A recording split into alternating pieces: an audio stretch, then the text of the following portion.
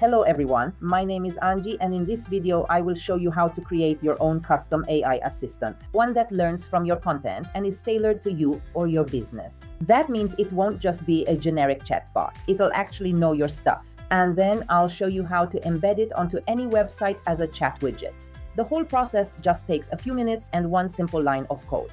Let's dive in. As a first step, head to AgentX.so and log in. If you don't have an account yet, go ahead and register. It's totally free. Once you are in, you will see a dashboard like this. Click the new button and choose Create Agent.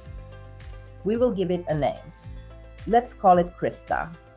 Next, we'll give her a face, upload yours, or just click Generate Avatar and boom, there she is.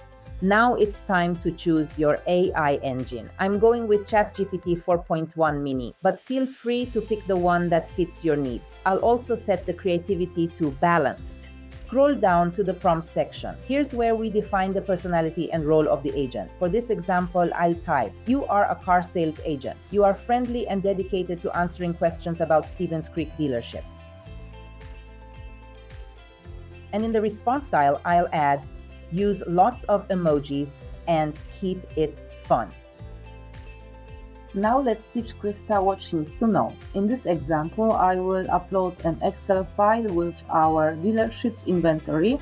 It's quick and super effective, but if you prefer, you can also paste a single web page link or even an entire site map, and AgentX will automatically pull in all the relevant information.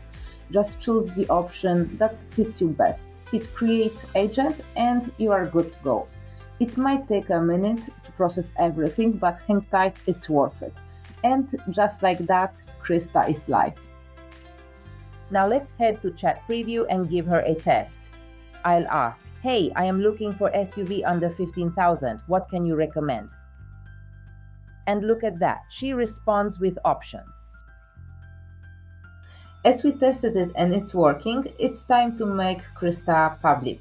Click Deploy, turn on website embedding, and you'll get a code snippet.